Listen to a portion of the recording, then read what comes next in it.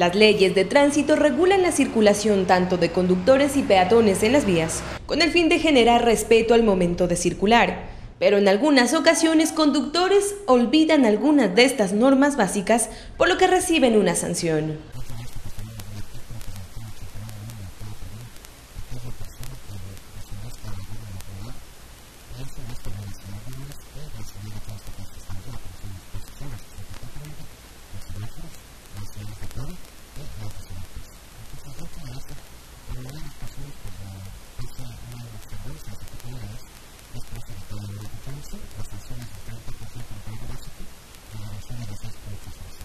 Ciertos ciudadanos no están de acuerdo con las medidas de sanción, mientras que otros aseguran que esta es la única alternativa para que se respeten las normas básicas de convivencia en temas viales.